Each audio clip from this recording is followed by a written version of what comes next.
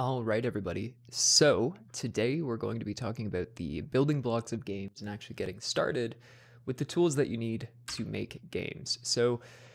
Everything that we're going to be talking about today is a few very, very important perspectives on games, kind of building up the vocabulary that you need as a game designer to start working in this space.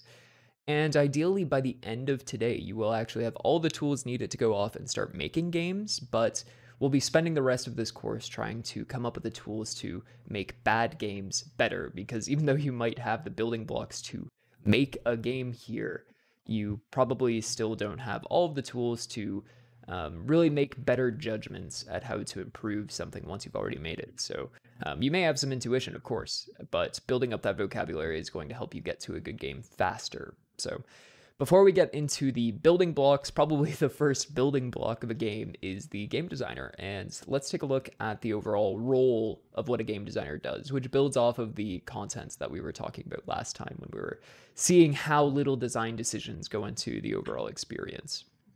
So first and foremost, it's important to recognize that the game designer is really an advocate for the player. That's your duty, that's who you are. And I put this underlined exclamation mark thing there because it's important to notice that when I'm talking about being the advocate for a player, I really am highlighting the designer here, the person with the duty of game design, because that person has to advocate for the player in all circumstances. That's really what they're there to do. And in fact, roles and jobs, roles and teams can be intentionally antagonistic to one another. That means that my duties intentionally misalign with your duties, my goals intentionally misalign with your goals, and we each need to advocate for our own part of this team. So, as the game designer, you're going to be advocating that we make the absolute greatest experience possible.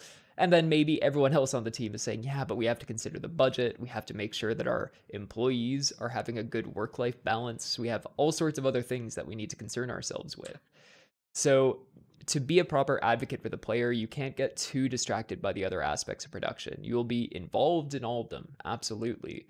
But you need to let the best people get their jobs done without you really interrupting too much.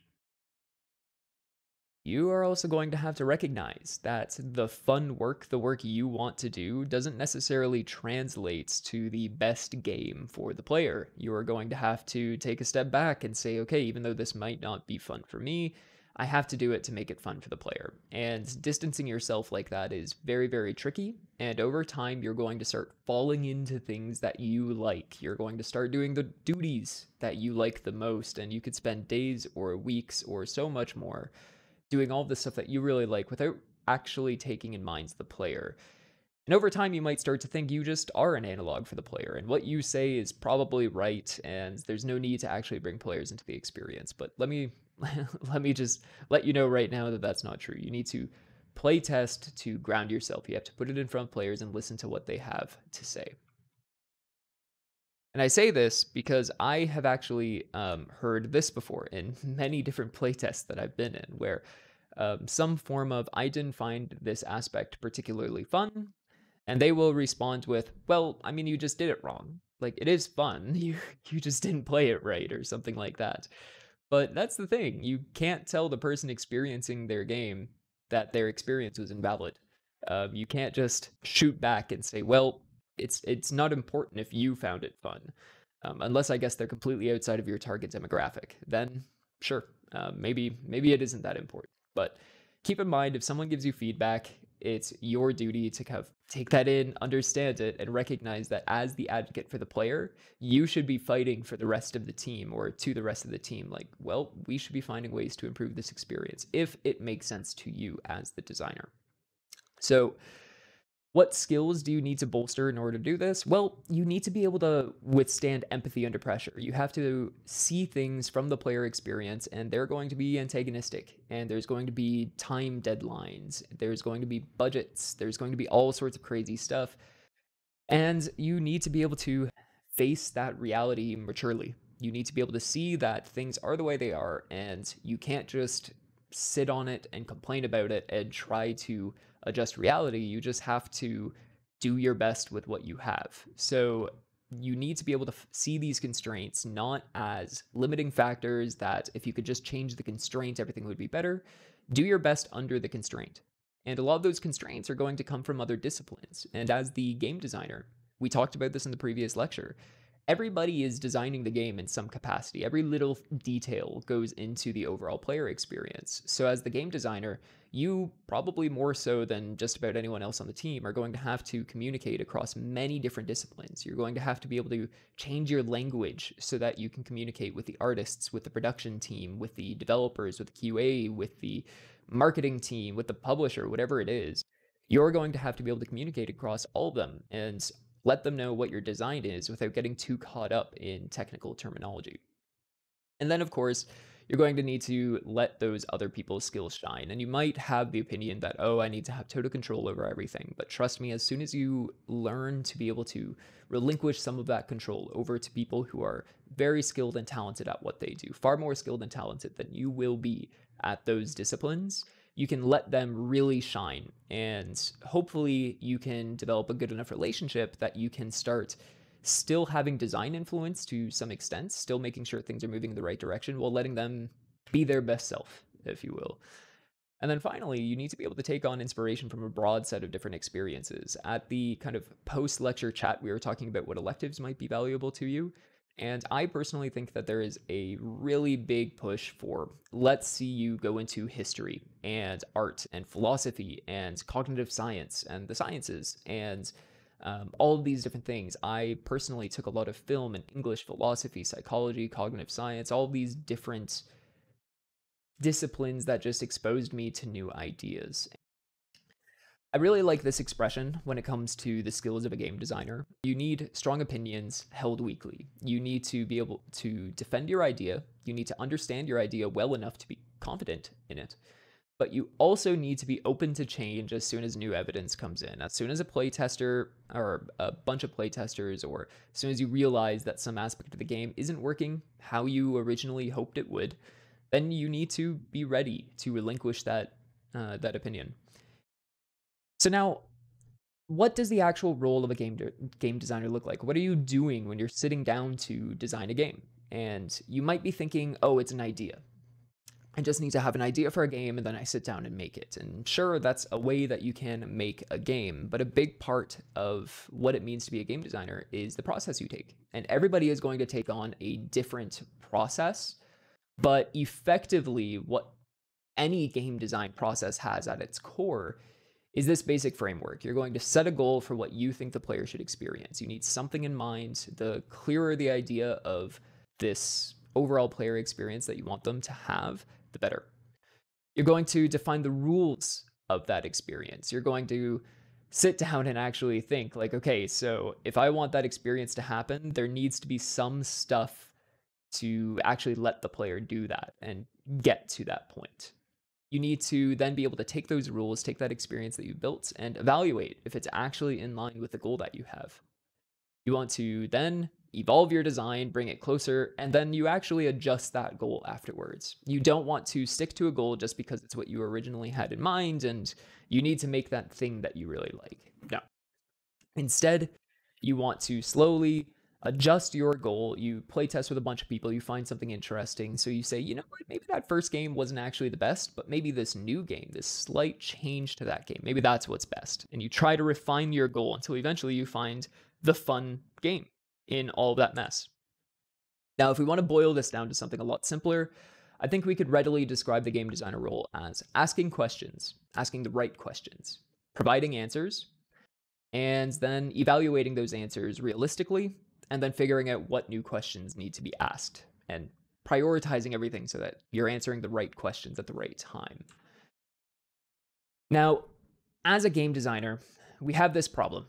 We're trying to design an experience. We're trying to get the player to do something and put them in some kind of place and state of mind, but we can't actually directly affect that state of mind. So instead, we need to design the rules and the underlying mechanics that are going to get us there. But that's a problem because designing mechanics is not designing an experience. An experience involves much more than that. Instead, we're only really able to evaluate an experience, how good is it, by actually experiencing it. Which brings us to a fundamental rule, which is that games can only be improved through play. We can only actually sit down and try to improve something or think about our design realistically if it exists, if there is something there that we can make. And if you've sat down to software projects in previous courses or in anything before, you may realize that the actual making can take a while. It can take time. You can get bogged down. And if you invest a whole lot of time into a project, you're really unlikely to want to just trash it and throw it away as soon as somebody says, well, that's no good. So we need to actually be playing something, but we also don't want to sit down and just think our way through. We don't want to try and plan the ultimate thing so that when we sit down to play it and invest that time into making it, it's phenomenal up front. We don't want to waste that time thinking, and we also don't want to waste all of that time making. So how do we do it? Well, we start with something that passes as a game. I mean, we figure out what makes a game, and then we make something that passes as it. And then we improve it. We define it. We cement that game as what it is. And we go through that process. We ask questions and we answer them. We have to come up with concrete answers for any question that we come up with. That is our role as a game designer. We don't let those questions hang unless they actually aren't important to the game. So this course, basically everything, if you're looking into game design, is really about these three aspects, these three major pillars, I believe, at least, which is we need to learn which questions to ask and when is the implication there. We need to have as many answers as possible and be able to generate new answers. That means that we need to build up our toolbox. We need to build up our vocabulary. You need to play a lot of games, but play them intentionally enough that you can recognize what patterns they're doing, what things they have in them, so that you can add them to your toolkit.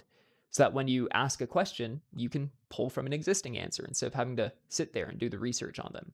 But you should probably still sit there and do some research anyway.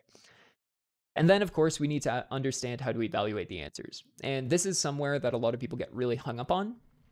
This is somewhere that people tend to forget. They know what questions to ask because they've played a lot of games and they question those games all the time.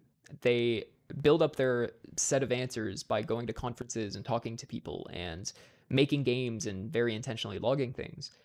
But then when it comes to actually evaluating if it's fun, if it's good for players, that's an entire field of things that they just skip until far too late to actually make any use of that feedback, or you don't really know how to interpret it. Maybe you go down trying to say, oh, well, they said this, so I have to make this change, or they said that, and it was no good, so let's not bother with that. Their feedback is no good.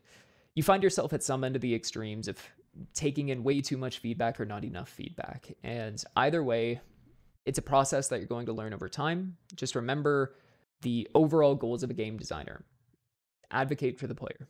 Give the player the best experience possible.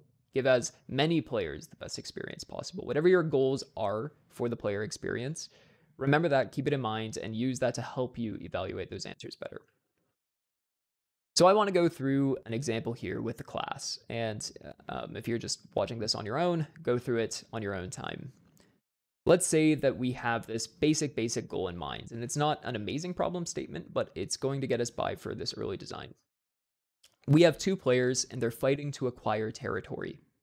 What questions must be answered first? Try to think of what questions we need to answer to get this to be a game.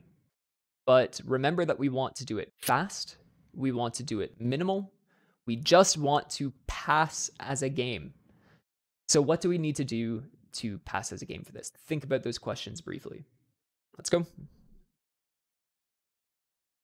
So here's a little example that I just whipped up as I was going. And this was my process. I did this while I wrote these slides, so who knows, might not be any good. We have two players fighting to acquire territory. Let's think about, well, where are the territories? What are they fighting over? So let's just start with a basic 10 by 10 grid. So we have a 10 by 10 grid. Maybe it's a checkerboard pattern, I don't know. Maybe we'll use it, maybe we won't. Now, we have to think about time. Our turns handled kind of back and forth, or are we playing at the exact same time? Is it synchronous or asynchronous? So I'm going to say it's back and forth. So the first player is, I don't know, whoever explored something new recently. We just have to figure that out. So let's go with that. Now, we might want to consider the theme at this point, and I've put an asterisk next to this because maybe you don't need a theme for the gameplay, but I always find in my design processes that coming up with some kind of a theme, even if I throw that theme away and go with a completely different one after the fact, it helps me think about experiences that I want to design. It helps me think about real world systems and things that I've experienced, and I can then start using those for influence, and I can start using those to come up with new game mechanics or to make sense of things. So I really like coming up with a theme early, even if I completely throw it away and change it out later. So let's just come up with a theme based on me having a cat around. So sibling cats are fighting for their owner's attention. And I don't know, that kind of sparks an idea. Maybe it's some sort of King of the Hill game, like they're fighting over a bed or something. I don't know. I'll pocket that idea. It seems like it would work really cool for the theme, but I'm just going to pocket that one because it's not quite in territory acquisition where my head is, but I do want to think about that. So then we have the interaction. If we have a place, if we know how turns are handled, we have a rough idea of a theme, then we want to start thinking, so what are the players actually doing? What are the interactions that they're doing? So in this case, really what we have to ask is, how does the player acquire a territory? If that's the entire goal of the game, how does a player acquire a territory? So let's say cards. That's what we're going to use. The mechanic is we have cards, and let's think about some other mechanics that we can do with those cards. What does it mean to have a hand of cards? Well, we have to start filling in the blanks. We don't have a game yet, but we have a board. We have two people holding onto cards back and forth to each other. Now what? Well, we can say start at opposite corners. I don't know why. Let's just start at opposite corners. Games do that. So we're sitting at opposite corners from one another, and we each have cards, but we need to define what cards do we have. Let's just say that we have 1 to 5 red and 1 to 5 black, because maybe in a territory acquisition game, we'll want to move and acquire territory as two separate actions. We could consider it one action, two actions. I think moving and acquiring seem like two things. So I'm going to give you two different resources in your hands that you can use for different purposes. So we'll say red will move you around the board and black will place sense. Now, we'll like place a sense by playing down that black card, and we'll just write down how much sense you have. Maybe we'll find a more elegant interaction for that later. Why sense? It came out of nowhere? Because it came out of nowhere. And I said, well, I've had some experience in ant colony optimization algorithms. I've seen how ants move around and leave scents all over the place. And I've seen my cat rub up against everything in the house kind of crazily. So cats lay down scents. So that's the territory we're acquiring. Okay, so naturally we have to ask, how do you actually place that scent? Well, you can move, you can place a sense, you can add a scent to a location multiple times. That's a mechanic. We'll say if you put down a black card, like a 5 to put down a sense, then on your next turn you can put down a 2 to put that down. Can we move and place sense on the same turn? Let's limit it to one action. So you can only play one or the other. That's a question, and we answered it. Can you override sense if you play a higher card? Yeah, I think that's the right route. So we can play down, if we play a higher card than the opponent, then we take over that area where we replace it with our sense. But if we play a lower card, it doesn't do anything. They still have the dominant sense. So we can't override their sense with a lower card. I think that's a good mechanic. And then when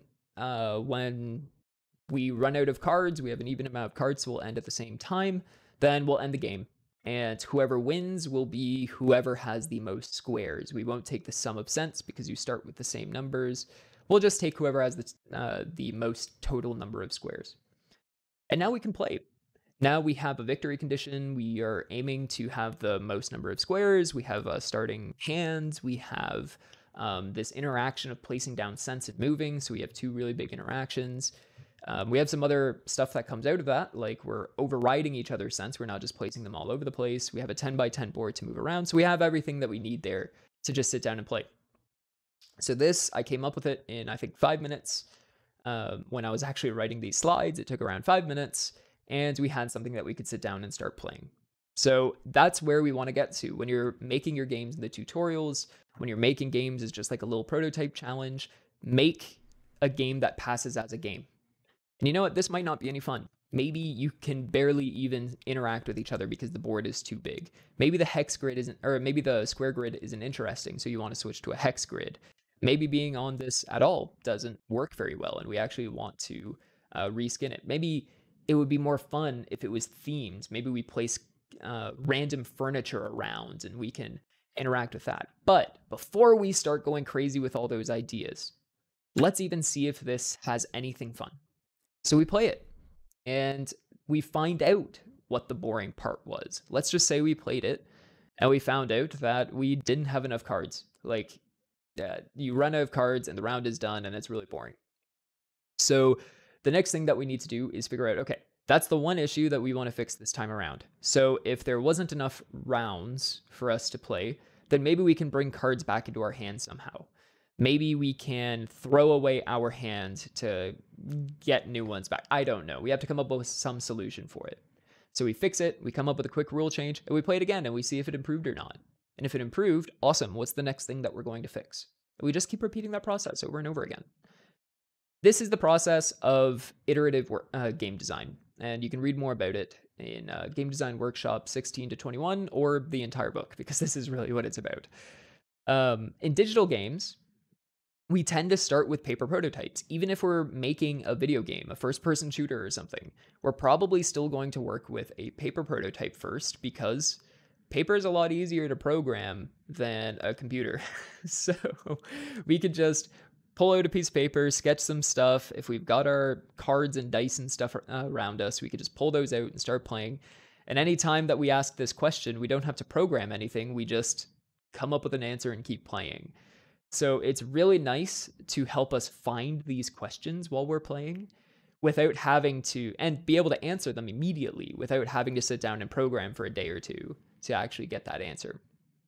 So starting with paper helps us really develop what our game is, and then we can move on from there to software when we actually have a firm grasp of the answers to all of these fundamental questions. And of course, there's still going to be questions. As a game designer, you ask questions and you answer them. But the fundamental questions, the ones that will permeate your entire game, you really want to answer as early as possible. Okay, so moving on from that, let's actually talk about what a game is, because if we need something that passes as a game, let me just check. Okay. If we need something that passes as a game, then we need to understand what exactly makes a game. So this whole lecture from this point on, we're going to be looking at this question. Now, something that's also worth mentioning, over the course, I'm going to be talking a lot about lens. And in one of the course textbooks, Art of Game Design, a book of lenses, we have this maybe more formal thinking, and if you're just looking at lenses through the lens of this book, then you might think that lens is this coined term, something that's very official, and there is this Bible of lenses that we have to follow. But really, it's just meaning that we are looking at something from a perspective. We're looking at it, kind of tunnel visioning ourselves to think, right now, all I'm thinking about is this lens. All I'm thinking about are these questions, and you're examining it through that so that you can get a distinct answer. And then maybe you look at it again through a different lens and a different lens and a different lens. And then maybe you take a step back and you try to see how it all connects. But even that is itself a lens. How does everything come together? Is a lens. So there is this book of specific lenses, and I'm going to do my best to show you which lenses I'm referring to, it as best as I can, at least. But check out the textbook. It gives you a lot of fantastic questions to ask about your games, fantastic lenses to examine different aspects of your game through, and there's even an app. So if you want to look it up, I think it's called an app of lenses or something like that. And it's fantastic. It's free, and you can check out all of the lenses in one handy dandy phone app. And in fact, you can hit a shuffle button, pull a random lens up, and it'll just have like 5 questions that you can ask about something. So if you're sitting there and you don't really know what to do this playtest, you can hit shuffle, pull up a random card, and maybe you'll get some cool answers. It'll give you questions to answer. So I want to pose a question to you to think about. Is driving a game? Consider that. Think about what this implies. To you and your definition of a game, is driving, just driving a car, is that a game? Well, let's start looking into the definition of games, at least some of the formal definitions. And I want to be clear, I don't want to get caught up in formal definitions. I really don't think technical definitions of things are particularly important, but really we want to understand the spirit of it. We want to think about what is common across these and build up a feeling for what a game is more than anything. So let's consider a game as something that you play. Okay, so that's a pretty vague definition, but it gives us this. Okay, now what is play? Well, Schell poses play as this manipulation indulging curiosity. And when we think about that, my microphone has some play here, this leg. I can move it back and forth, and I just hope that it's not destroying my recording. This has some play. This water bottle has some play. And it indulges curiosity, the change in friction. Will this flip or will it stay in place? The little click that you get when it reaches the end. You're interested. You're seeing what happens. You're like a cat batting a ball around. You're just looking to see what happens and you're playing with it. Now, what is a toy in that case? Well, if a game is something you play, then it's reasonable to say that a toy is something that you would play with. And there's something different between those two statements, something you play and something you play with. So we'll dig into these a little bit more, but if playing with a toy or playing with something makes it a toy, then I mean, a good toy is something fun to play with. A good game would be something fun to play. And maybe there's an asterisk because we aren't always looking for fun in a game, but I think this is a reasonable statement. Now, what is fun? Huge question, but I do like this definition from Schell in the textbook. Fun is pleasure with surprises. So it's a good feeling. It's something that you enjoy doing, and there's surprises throughout. So if you're doing something that you enjoy, but there's no surprise, there's nothing kind of interesting happening outside of that enjoyable thing, like eating food. Eating food isn't particularly fun.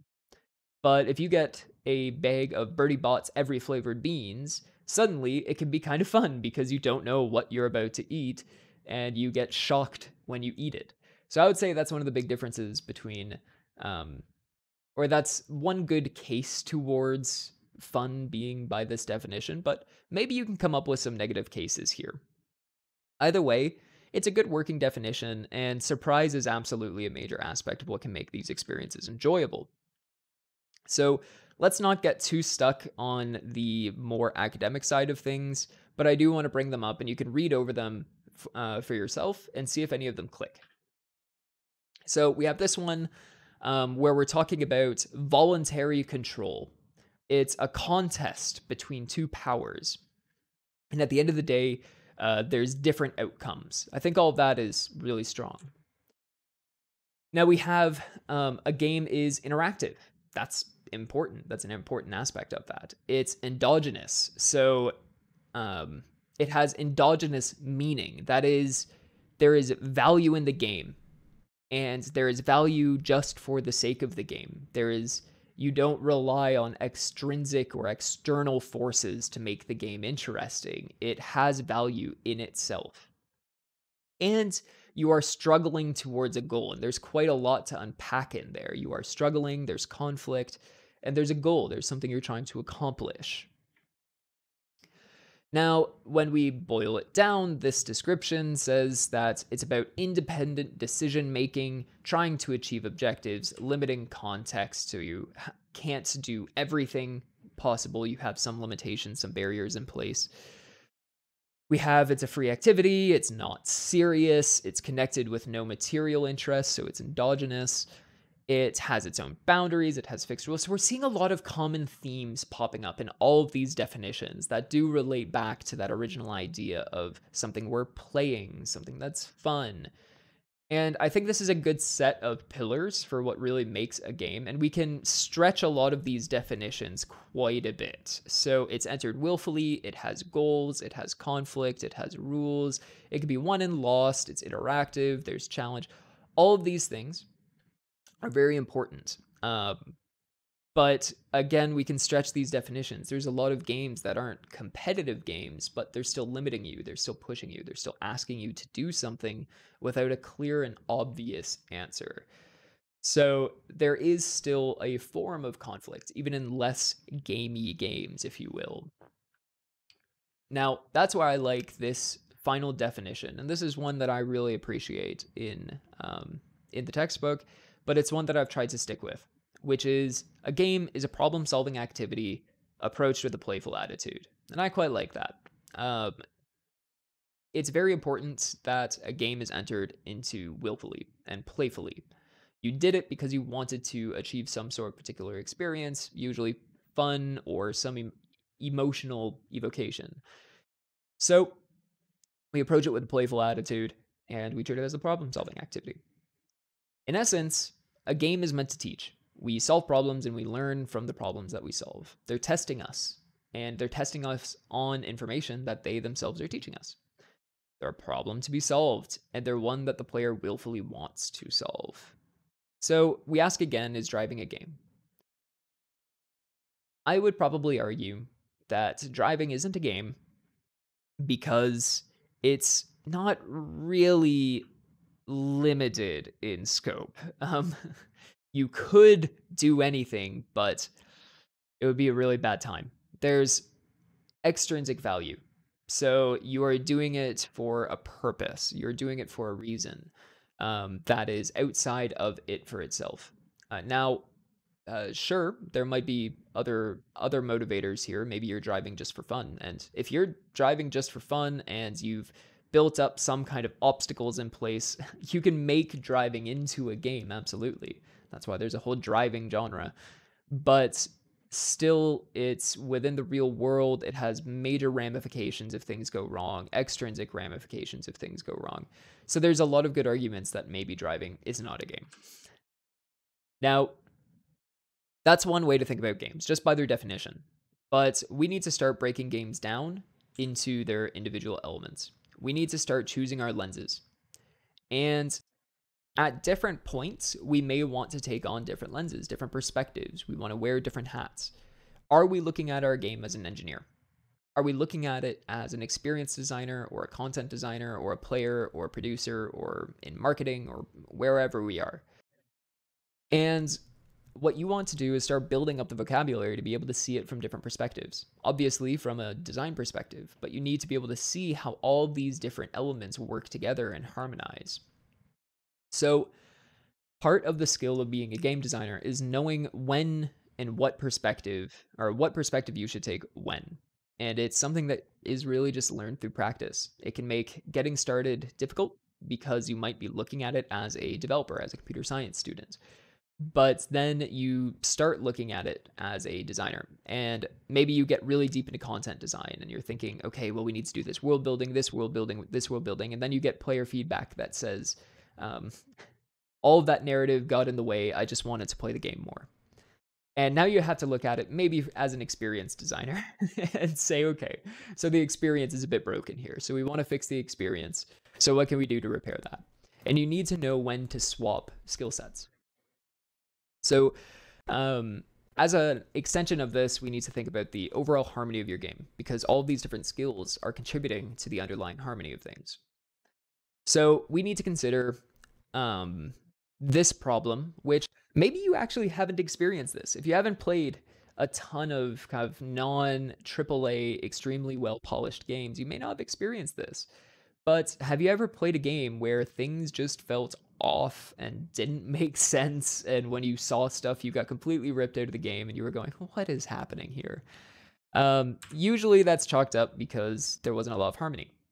And to kind of hilarious example a lot of games just didn't care about harmonizing their elements very much. So in this case, I just want to pull up a couple of examples that I've seen on Game Grumps. So we had Bugs Bunny Birthday Blowout, where you are Bugs Bunny going around hitting blocks, which are carrots that turn into the Warner Brothers logo, fighting clocks and hammers, trying not to fall on spikes while going into tubes made of stone, so that you can get to your birthday.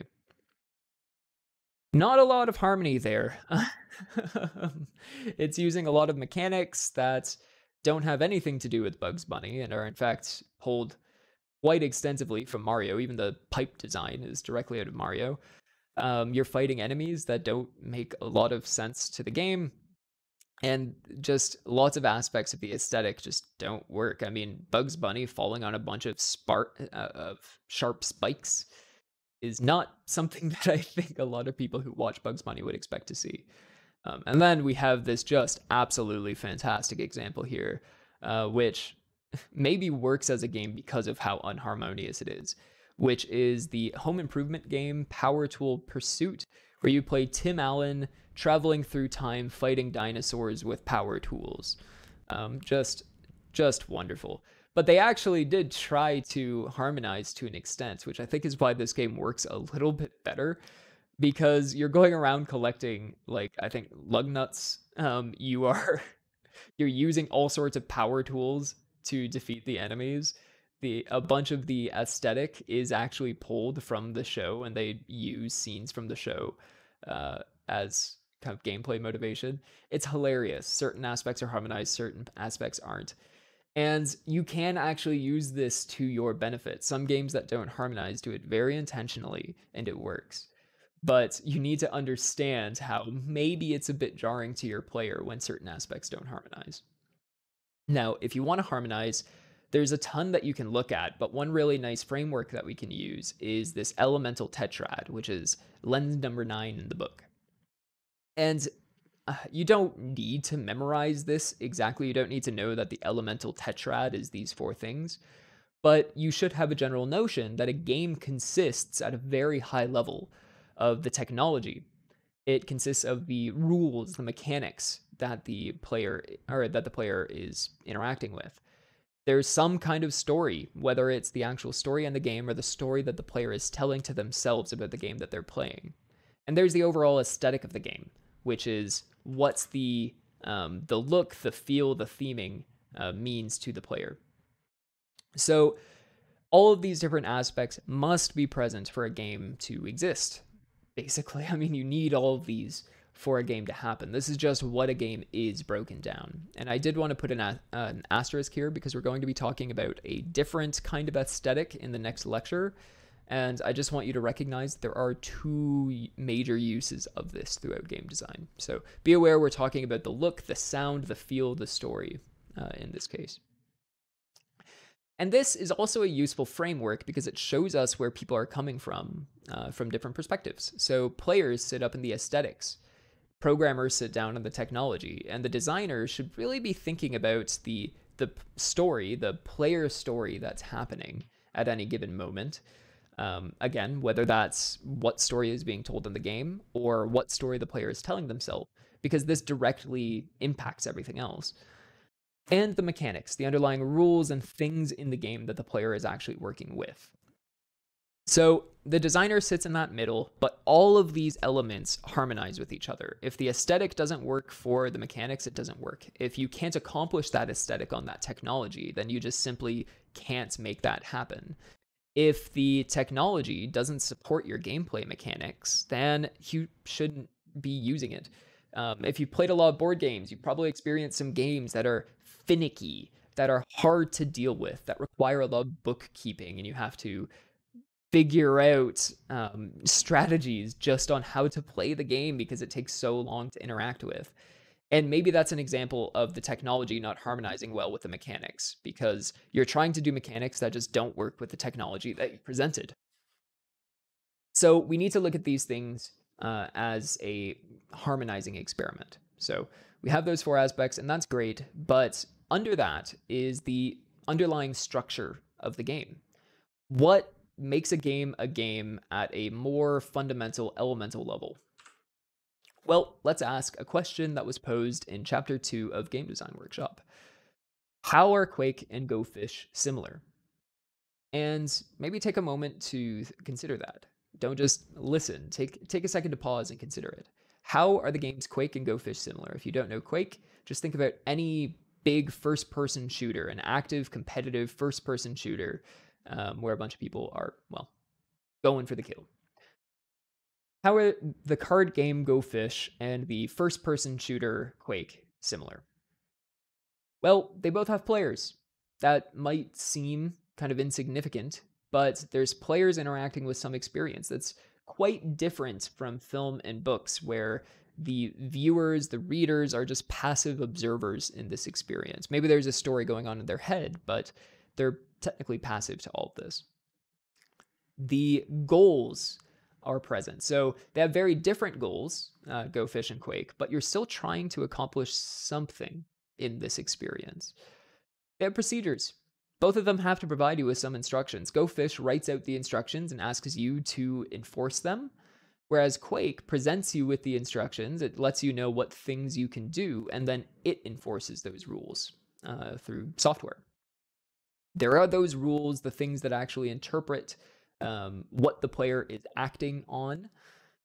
And again, programmed or enforced by the people around the table, still rules being followed. We have resources, we have things that are of value to the player. We can extrapolate resources, and we will in a future lecture. Resources can be quite a lot in a game, but there's just something of value. We have obstacles, something that presents some conflict, something that gets in the way of you accomplishing your goal. Otherwise, it would be a very boring game. And finally, we have some outcome that we're seeking.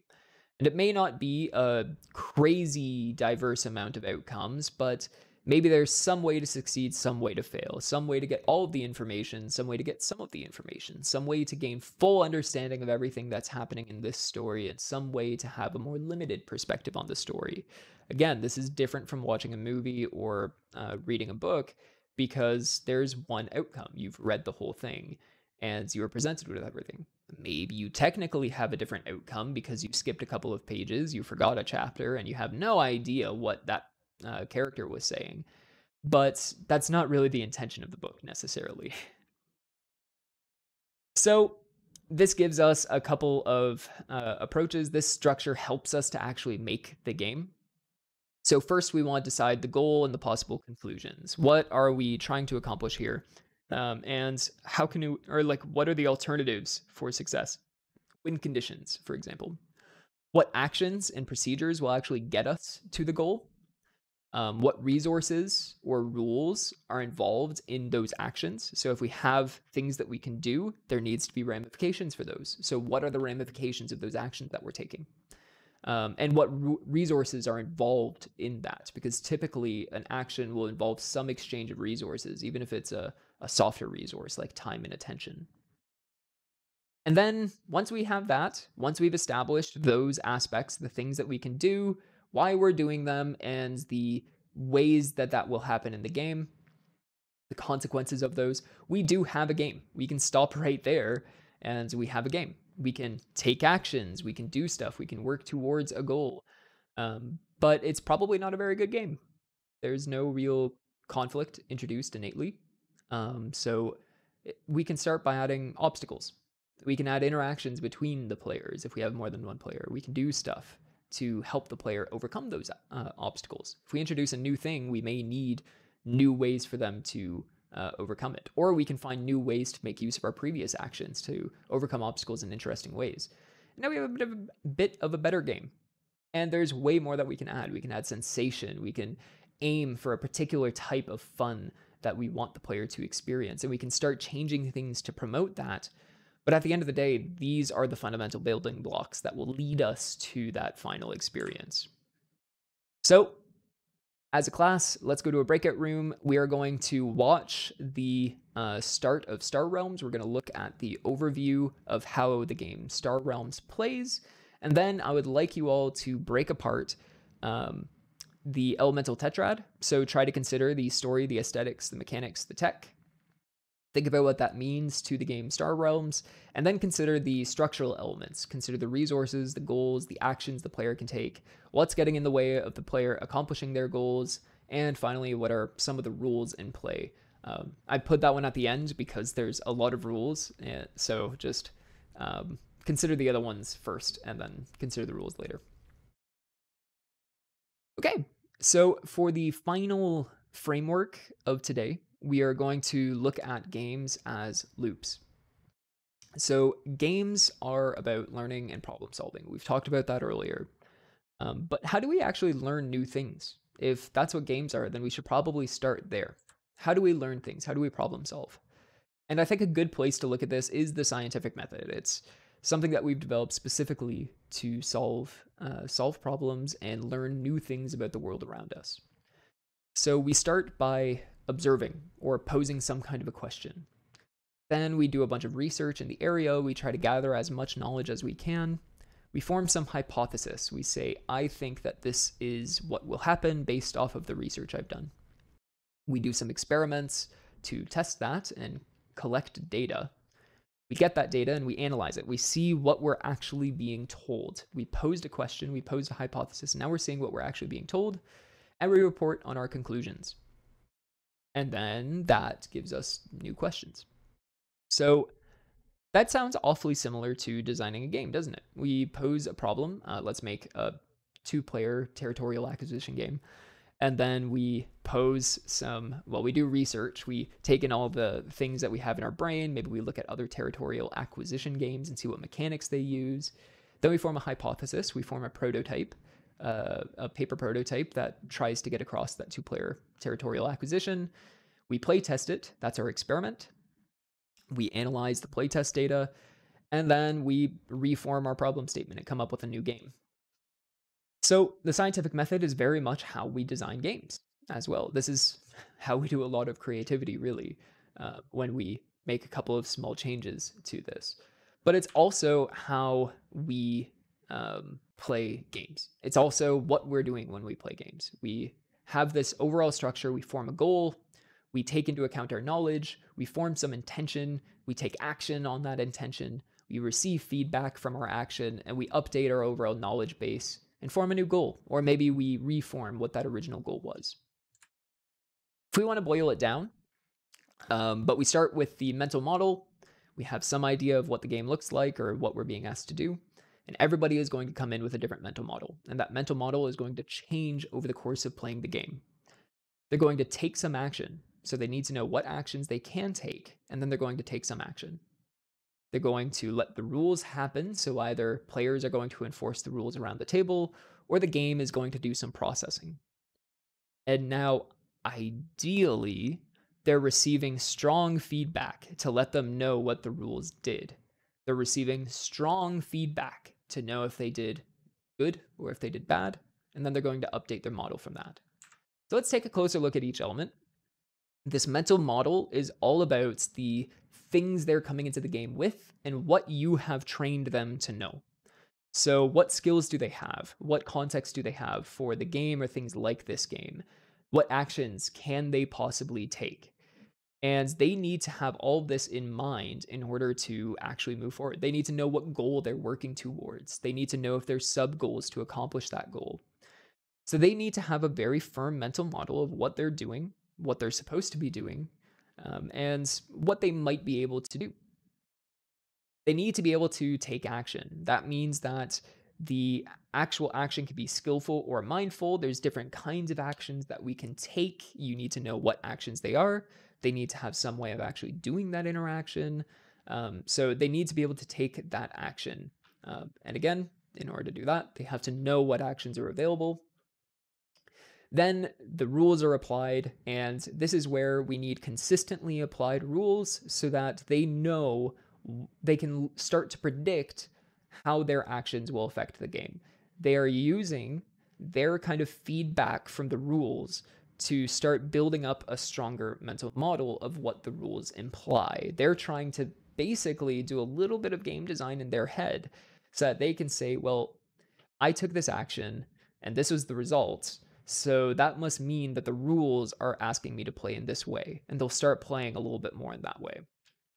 And then finally, the all important feedback. This is something that I have seen so many people miss. This is vitally important that they receive some form of feedback for their action. They need to know if they're moving in the right direction or the wrong direction. They need to know if that thing that they tried to do was right or wrong. And this is a place that most people miss. So I highly encourage you when you're playing a game next to sit down and try to think about all of the sources of feedback that you see. Think about the particle effects that pop out when you do something in the game to let you know that that happened. Think about the click sound when you move from left to right in a menu to let you know you successfully moved left or right. Think about the shimmering sounds, the menu moving away, the screen going black. All that's telling you that stuff is happening, that you took actions and there were results for it. Pay attention to visual, audio feedback, feedback in what resources the game provides you. If it's giving you a ton of gold, then you probably know that that's a good action. If it's taking away a ton of health, then you know that's something you need to avoid. So think about what kinds of feedback the game is providing you.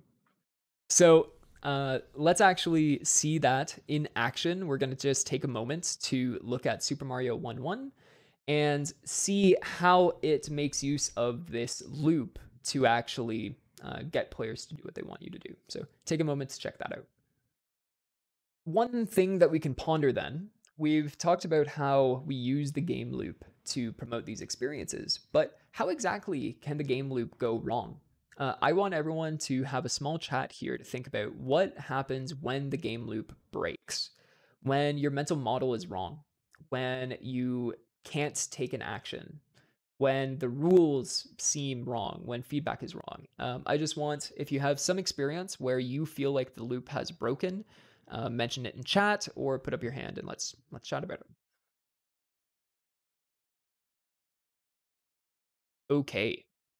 So I don't think we're going to have a lot of time. If we do have some extra time, then we'll come back to this. But this video that you can find here, Rasputin, what games are like for someone who doesn't play games. There are some excellent examples in here of seeing what happens when the game loop breaks. Because when we're making games for people who have never played games before, we have to be very careful where the mental model that they have coming into the game isn't the same as someone who is experienced with games. We have to be much more careful because small feedback problems can actually train their mental model to be completely wrong for the rest of the game, and they won't understand why it's wrong because that's baked into their mental model. So I highly suggest taking some time to check this out if we don't have time by the end of class.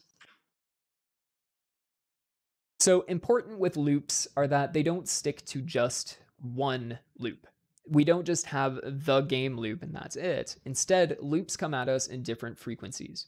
We have big loops, we have small loops, we have middle-sized loops, we have loops that all over the place. Games are all about looping. Broadly, we can think of it as the second-by-second interactions. This is your kind of core loop. This is the action that you are constantly taking. And the core loop can extend out to be bigger, but overall, this is, for the rest of the game, what is the player doing every single time through the loop. Now, at the medium level, and this will be different game to game, these are the higher level tasks. These are the higher level skills that you're going to be picking up and maybe even leaving behind once you're done going through that loop. Once you've mastered it, you may not even touch that skill again, or maybe it's going to pop up in a different loop. But typically, we consider this like a level or learning a particular puzzle type or just some higher order skill. And then we have various different lengths of longer loops. Maybe the entire game is a loop. Maybe there are some longer term goals that are recurring. Or maybe you consider an actual full level. Like maybe the middle loop for you is a room, and then the full level is many, many rooms being completed. And okay, it's worth mentioning briefly as well, but we're not going to talk about it too much, is that arcs exist, and they're basically loops that don't loop back on themselves. They provide you with a massive feedback dump once you've performed these, and that's it. But usually these consist of little loops on the way of the arc. And this is where you'll see like a movie is one big arc from beginning to end with little sub arcs all throughout. You have kind of Act 1, Act 2, Act 3, but all of this is one big arc for the characters or for the plot. And games have these all the time, naturally, where we have this big build up and then a huge release right at the end where we get lots of cool feedback, maybe a flashy boss fight, maybe we've been completing a really long series of things in a level and then we get a really satisfying, juicy ending. So these happen quite often and it's worth being aware of it, but we're not going to consider this too much in the course. We're just going to talk about loops more. So to do some examples of loops, let's go through the Binding of Isaac, and I'm going to play this really quickly and go through what I think is the breakdown of this loop.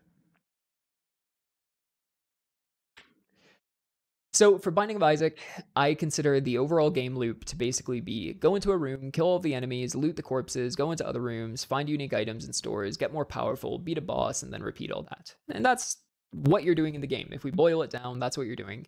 But this is kind of hard to picture. So instead, we are going to start thinking about the immediate problems, and then we're going to think about the category of clearing an individual room.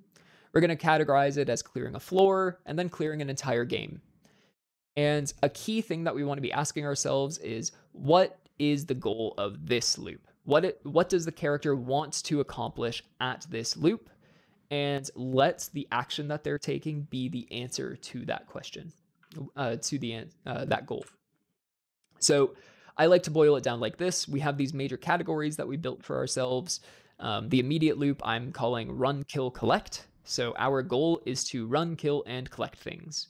And there's a lot of questions that are asked. And this is one of the valuable aspects of breaking this thing apart is, what does the loop ask? Should I be running past this enemy? What even is that enemy? What does this item do? Can I kill this? How do I kill this? Can I reach that thing? How much health do I have left? All of these questions are running through the player's mind, and it's important to pay attention to these because if you ask too many questions at once, it can overwhelm the player. If you're not asking enough questions, then it's probably going to get boring. We'll talk about that next week. But we need to keep these questions in mind, and if you don't have any interesting questions, then maybe reconsider including that loop at all. Once we get to just base survival, once we get past that, we start thinking about clearing an entire room like we saw. So are there secrets in this room? Do I have enough bombs to actually get everything in here? Do I need to come back to this room? What rooms does this connect to? Is there any valuable loot in this room? So we can start thinking about different questions that are maybe a bit more compound or stretch out to other things a bit more cleanly. And then we want to clear the floor and we ask different questions. Have I gotten all the secrets? Have I explored every room? And then within that, I mean, there's all sorts of little loops that will also be training, skills that we want to be training at any given time. We want to teach them to look for secret rooms. We want to teach them to take the more efficient paths throughout. We want to teach them how to accomplish the boss fight at the end. So this might be composed of little smaller loops, but the broad categorization helps us with the overall questions that we wanted asking. And then Binding of Isaac actually took the approach of turning the entire game into a loop. So it's not an arc. It doesn't give you a big feedback dump at the end and then that's it. Instead, it provides you with new characters. It gives you statistics so that you can improve your timing or play it in a different way. It offers randomization, so you don't always get the same items as you progress. So now you're asking, well, what items might I get next time? What new items are available that I haven't seen yet? So it's lots of questions being asked at any given time. And if you're doing a loop without any questions, it's going to be boring. So consider the questions. There are so many things that we can break this apart. But if we go back to our key breakdowns, if we go back to our key game structure, we also see it at this level. We can apply any lens to it. What's surprising about the loop? What goals does this loop have? What interactions are in this loop? What resources are in the loop? What themes are in this loop? We can ask ourselves all of these questions ad nauseum, any question you like. But by breaking apart into loops, we can actually start tunnel visioning on these sorts of questions. We can start picking it apart and intentionally designing these aspects. But we can only do that once we actually see it for what it is. So, takeaways for this lecture. We've talked a lot about what games are and how we can break them apart. We've talked about how A game is a problem-solving activity that we approach with a playful attitude. It's entered willfully, we're learning new skills, we're applying those skills, and we're showcasing how awesome they are. We can break it apart as the tetrad. We are seeing it as mechanics, story, aesthetics, and technology. That's really what a game is, what a game must be. And by looking at it in that way, we can find harmony. We can make sure that the rules of the game make sense with the story of the game, that the mechanics of the game actually work with the technology that we're working with, that the visual aesthetic works with the technology that we're working with, that the story feels mechanically similar, or feels similar to what the player is doing mechanically. So it lets us see harmony and examine the overall pitch of our game. But we can also break it down into the structural elements. In fact, we really have to break it down into the structural elements. We think about the resources, the actions the player can take, the rules of the game. We think about the obstacles, the things getting in the way of their goals, and of course, the goals of the game at that point. So we need to consider all these different elements because we are the ones as game designers who have to design them. They aren't innate, and everything is in there intentionally. We didn't just put it in because that's what other games do. And then the games can be seen as loops. And that's really, really vital because if a game is a problem-solving activity, then we need to be good at providing them with solvable problems. We need to be good at training them and teaching them to accomplish things, and we do that through feedback loops. We do that through having them update their mental model. So by seeing the games as loops, we really start to see it as a series of problem-solving activities. And once we see it as a series of problem-solving activities, we can start asking questions about those activities. We can start making sure that each of those individual activities are fun and that the core activity that they're doing throughout the entire game is engaging. Okay, so our first side quest is posted. So I would like everybody to consider this, at least. It's a good way to test out getting your first side quest up and go through the whole process. We're going to be doing the structure of a game, and you can complete this anytime, but I do suggest taking a look at it this week because I think it'll help you going forward. So this is the structure of a game quest. This is to be done solo, and it's worth 2%, and I'm only going to allow one of these, so you can complete it once, and then you'll have to do some other side quests. I want you to mindfully play a game and pay close attention to the structural and harmonious aspects of it. It could be a video game, it could be a tabletop game, whatever. Just play a game for a little bit. It could be 10 minutes, it could be half an hour, it could be 8 hours if you're so inclined. And just pay attention to the things that we talked about today. I want you to write under 1 page. It shouldn't be long, just whatever you need to say. And clearly write out what you think the elemental tetrad looks like. Just, it could be 1 sentence for everything. We did some of that earlier. And talk about the structural elements. Specifically, look at the kind of 4 major elements, the resources, the actions, the obstacles, and the goals. There's plenty more. You could go into them if they're interesting, but those are the major ones that I want you to be able to see and pull apart. And then in 1 paragraph, can't really do less, describe how the different tetradic elements actually work together, or maybe they don't work together. And think about how they build up one another or kind of make one another work worse. I want you to consider that. So there should be now or shortly a side quest assignment on Brightspace, and there should be some instructions on how to actually submit to that. Basically, what I'm going to be trying is using that assignment to submit all of your side quests to, and just try to follow the conventions that it talks about so that we can keep them straight while grading. So you submit it to that, and then we'll update the grade over time as we see new submissions coming in. So full instructions will be on Brightspace. Take a look at that. And yeah, I highly recommend checking this one out immediately if you've got some time on the weekend. This shouldn't take you very long. Just play the game, point out some stuff, and that should be good enough. Also worth mentioning, so these side quests are going to be graded just satisfactory or unsatisfactory, and we're going to be quite lenient with what's considered satisfactory or not.